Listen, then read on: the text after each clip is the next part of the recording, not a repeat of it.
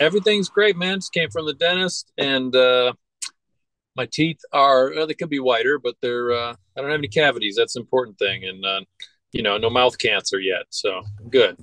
Good news. Good news. Good hygiene is good news, especially when you're on the road. You have a dentist. You have tooth pains on the road. That's the worst thing in the world.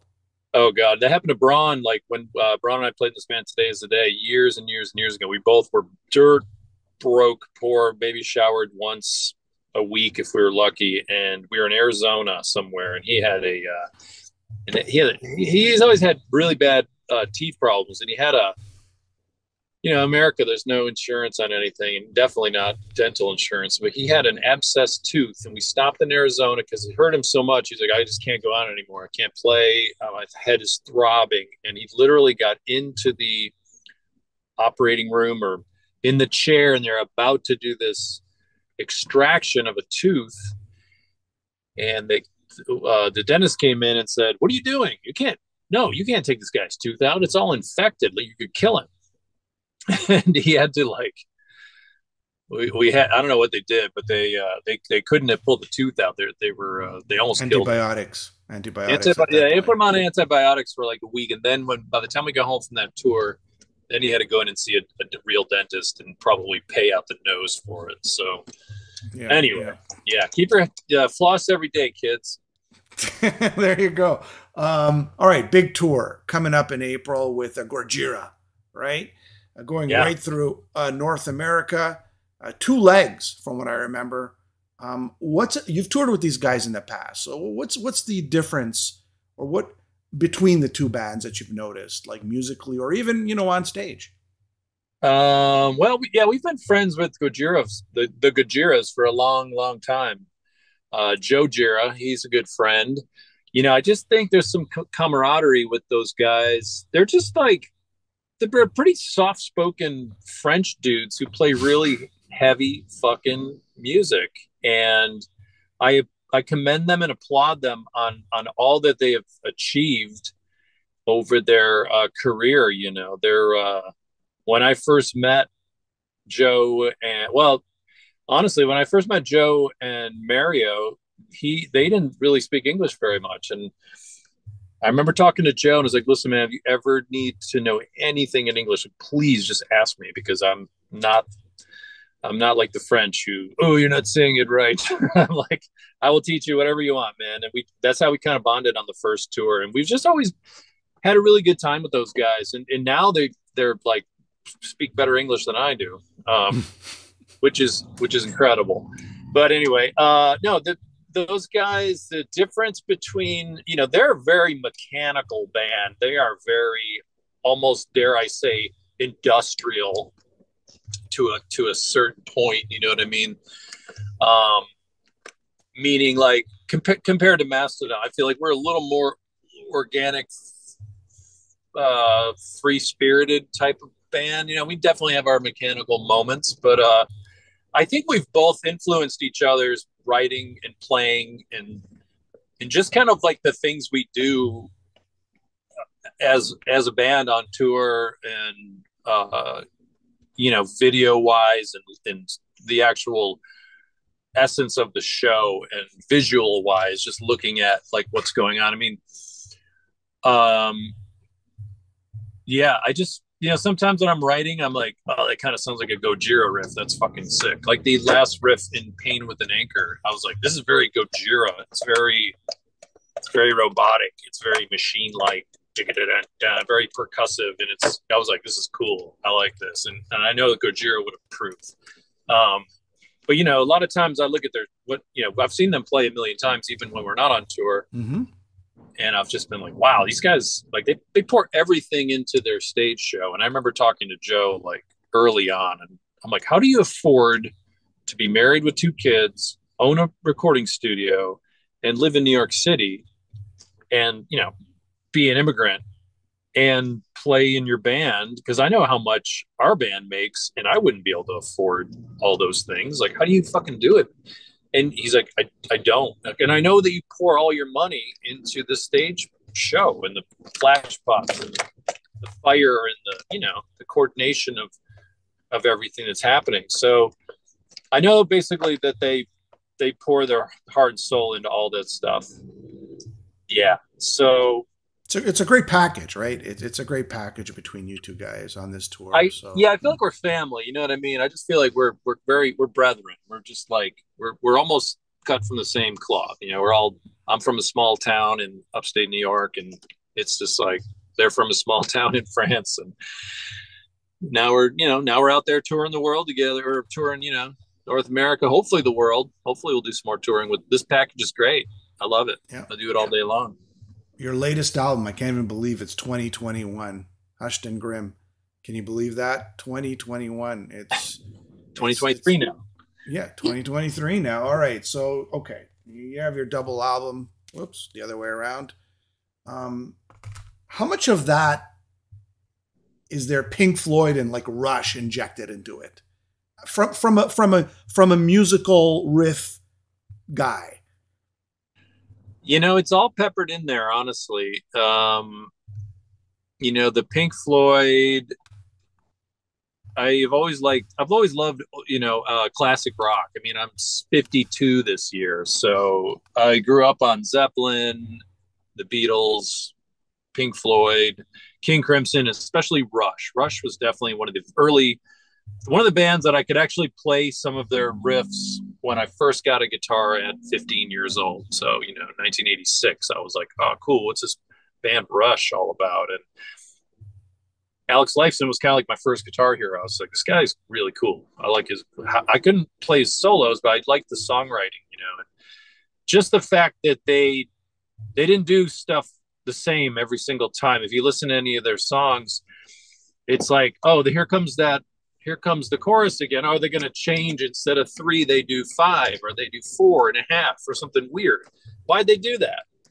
Oh, I don't know, just to be proggy, I guess. I guess that's what it was. So once in a while, we like to throw something like that in the mix and just get a little. I mean, we're not masters of it like Rush are, but all that like psychedelics, we definitely did our share of LSD and pot and whatnot in our days. So like, we know what people going to a concert are trying to experience. They might be on some drugs. They might be just wanting to have a good time and hear some crazy, weird keyboards and delays and guitar solos and have some cool lights and video. And we're always trying to make our show better as well.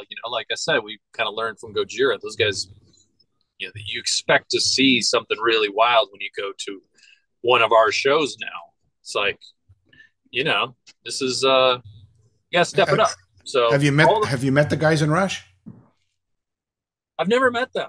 No, I never even got to see Rush. Really? Wow. I'm really bummed about that. Yeah, I never got to see them. Like every time they'd come through Atlanta, we were on tour. Remember they came through here before Neil died. It's like, oh, Rush is coming. I'm like, fuck, we're gonna be on tour then. It's one of their last tours. So, yeah. As a Canadian, Rush is sort of, if you haven't seen Rush in concert, then it's just there's something wrong with you from as a Canadian in Canada. That is in Canada. Maybe, yeah, it's part of your heritage. Part of our heritage, yeah. Danny Carey, he did a couple guest appearances with those guys, and speaking of Rush, a couple years ago, I did I kind of orchestrated with the guys in the 2 minutes to late night. Yeah, we did the Rush cover, and we did the COVID video things, and that was really, really fun. And when they were saying, when I said, let's do a Rush cover, and they were like, okay, yeah, let's do that. And I was like, well, wait a minute, who's going to play the drums, first of all? And who's going to play the bass? Because it's got to be like really, really good players. And then I just automatically thought like, well, Danny Carey would be the best drummer I could imagine to play that. I'm like, and I know Danny, I could call Danny. And then I was like, you know what? Les Claypool would be my first pick at a bass player. And I know Les too. I don't know if he'll do it, but I'll just tell him Danny's doing it and tell Danny Les is doing it. And then we're going to do it. That's kind of how it worked out. And man, was that came out really, really cool. Way better than I thought. You know, I'm not really a solo guitar player, but I pulled off a decent solo in that song. I felt like, and it was fun. Cool, cool. I What just have you want to do Rush learned? the right way. Absolutely, absolutely. I mean, they're a type of band. If you don't do it the right way, knives out, right? Um, Yeah, what have you learned? Okay, it's been 2019 since your last album. Is this? Do you guys write on the road? Do you think of stuff on the road for the next? I mean, it's been 2 years now, so I kind of would think things are percolating in the brain, right? And some always. Yeah, are you there's no like shut off valve for writing and riff writing and stuff like that. It just is always happening. And you know, I'm always writing. I'm always I'm always 75% of my day I'm usually playing guitar, and I'm always writing stuff. I've got lots of ideas. We're trying to be ambitious enough to write a song before we leave for this next Gorjira tour and have it come out at some point. You know, during the tour, before the tour, in between the two legs. Who knows? So all right? yeah, Do you? I mean, I would think that now's the time you're going to start thinking about. Okay, after the tour, we're going to write a new album. Is that sort of in the works? absolutely. Yeah, I mean, I'm always assembling riffs. I've got a few skeleton ideas, but it's been tough. We've just been even though we've had this downtime, I've still been busy doing other things. You know, life doesn't revolve around Mastodon for me. It's like I've got two kids and a wife that I need to be there for, and my two dogs. There's a lot of stuff going on, but you know, I'm definitely eager and really ready to get started writing the next record. And there's no shortage of riffage or ideas or anything. You know, we still have a lot of creativity left in our band, and Mm-hmm. as for different individual guys, and we're all 100% committed to our band. So as soon as we get home from this touring cycle, which we'll probably write a few ideas on the road, and I'm ready to show the guys some of the stuff I got and get a jump start. So when we get home from the tour, it's like, all right, we got some ideas, and I own a recording studio, and that's where we did our last record. So it's real easy just to book some time there and just go down, and when we feel like being creative, we can. And it's just different now that we have our hands on our own studio, instead of having to book time and then you're on a schedule and it's like you're always looking at the clock. I feel like now we can be more creative and take our time, like we did with the How last record. when you toured with Ghost, which was a big, it's a big deal. Ghost, they're really big this right now, especially in the metal world. Did you find maybe they're rubbing off on you in terms of more simplistic, straightforward songs, or because bands influence each other, like you said before, like Gorjira is, there's every if you hang around with someone long enough, you're bound to be influenced in some way or another. Do you think they may have rubbed off for the next album, I don't know, maybe or maybe the other way subliminally, around? maybe. I mean, watching them, it's they're doing their thing and they do it really well. And to me, when I listen to the music, I'm like, wow, this is almost like pop metal. It's like a lot of the stuff sounds like things I've already heard in the past, but done now. And it's a lot of it. I mean, I'm not saying this as a diss, but it does a little bit of it sounds like rehashed, like other stuff, but done in their own way. It's very cool. And All it's right. again, I would watch them and try to take notes of like, how can we become a bigger band? What are they doing that we're not? How can we be more engaged with the crowd? They do different things backstage. They have different merchandise options. They have a different pedigree for touring, and they want to be the biggest band in the world, and they're not afraid to tour not 8 months out of the year or whatever it is. You know, I try to take all that stuff into consideration. I mean, I'm only one of four guys in our business, in our band, you know, so it's not like I make all the decisions, but I definitely make notes of all these things and bring it up like, hey, well, you know, Ghost does this and Gorjira does that. You know, I know what's one thing that you learned from Ghost that you said, you know what, we should adopt that business wise or music wise or whatever the case is? Stage makeup, of course. We got to start wearing some, you know, got to get a shtick here. We maybe get like, you know, some big stars and some cat whiskers and stuff like that. I don't know. Not, you know, what they do is when they first came out, I was like, this is either going to go over really, really well, or it's going to fucking flop and they're not going to be a band in a year. And they did really, really well. Yeah. And they still are. So they're doing something right. You know what I mean? And I feel like we've always been doing stuff right, but we've been a band for 23 years now, and it's like, well, what can we do better? What can we, you know, what's the next level? There's always stepping stones to get to the next level. You know, I never want to just be adamant with where we are and be like, yeah, this is it. This is as big as you can get. It's like, no, let's just keep on striving for the next tier. And where would you like to go musically that you haven't gone in the past? You've covered a lot of ground.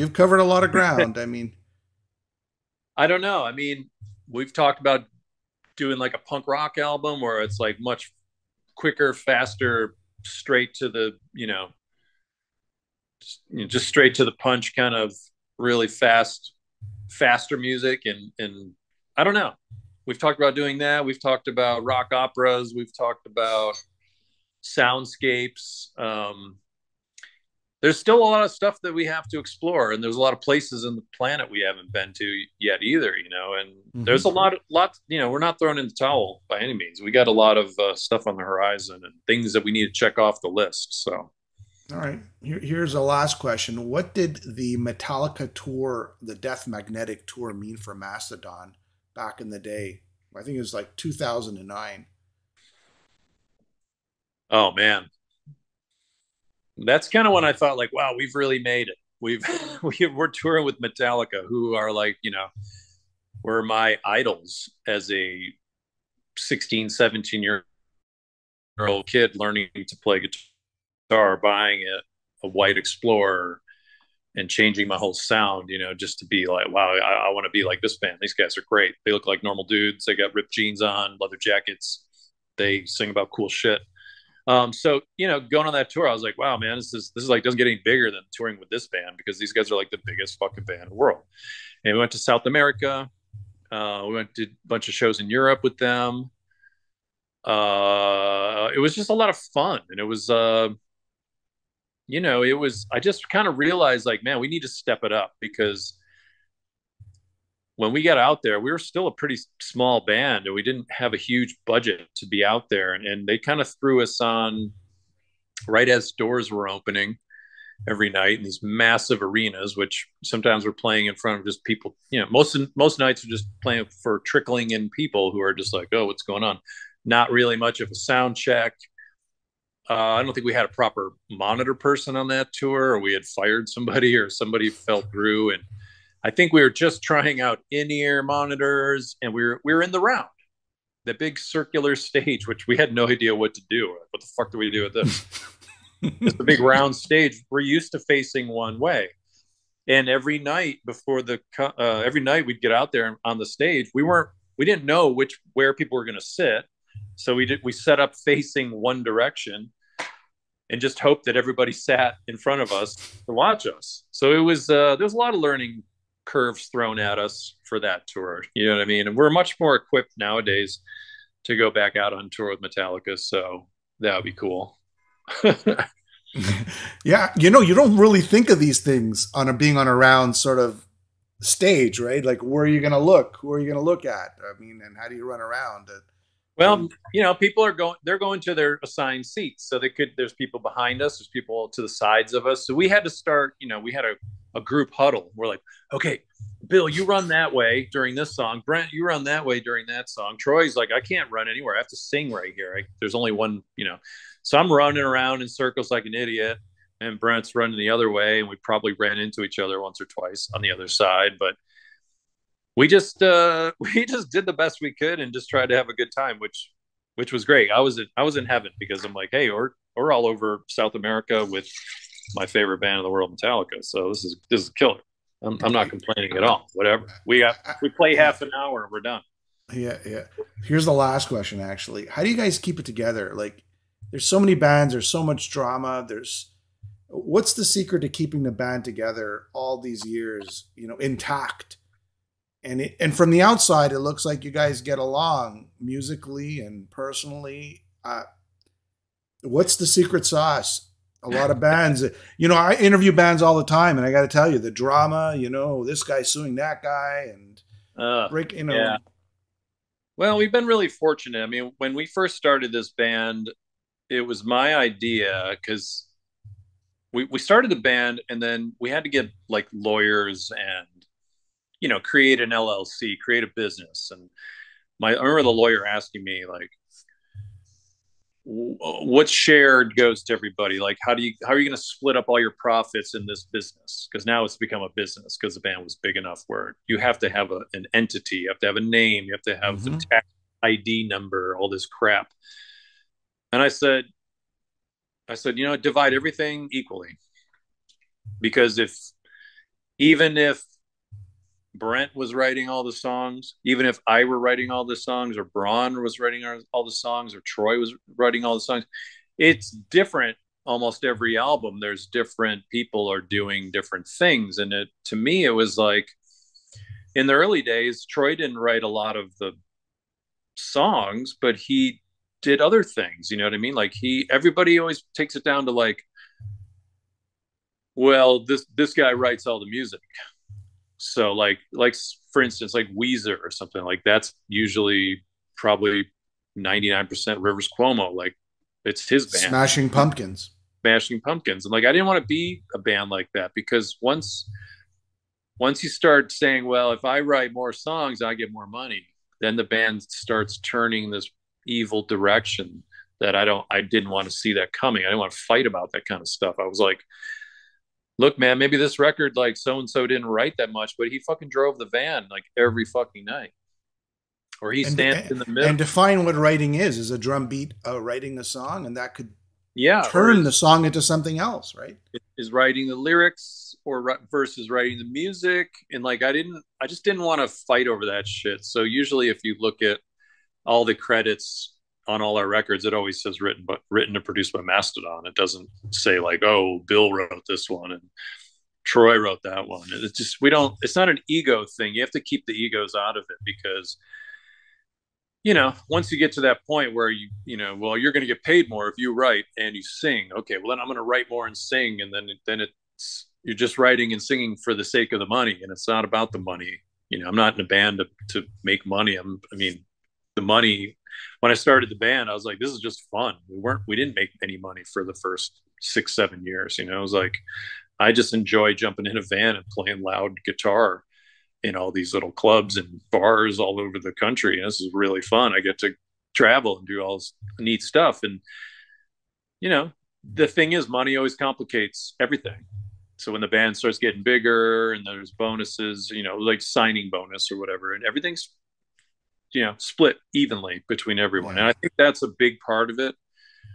We've kept the same 4 guys, and we're not without our drama and our problems, but we try to keep that stuff like to ourselves. It's more personal, and it's not really for public consumption like that. I don't want to be looked at like that. You know what I mean? We're just 4 normal guys that write music together and tour, and hopefully we can just keep that image. We do get along, and we all have the eye on the prize, which is doing what we love for a living and being able to maintain that. All right, on that note, well said. Their latest album, Hushed and Grim, you could still pick it up. It's out there, waiting for the next album. And of course the tour starts in Portland on April 18th in the U.S. and rolling into Canada as well on a second leg, I believe. Yeah, all the way to September. Jeez, that's extensive. Well, congratulations. It's really only 3.5 weeks each leg, so it's not that much. But I would prefer to do more. Yeah. Well, it's going April, May, and then yes, you're right. Then there's a break, and then it starts into August again to September. But it's going to be awesome. I'm really looking forward to it, and I wish we had more dates in Canada. But we'll take what we can, and it's great talking to you. Thanks for the interview.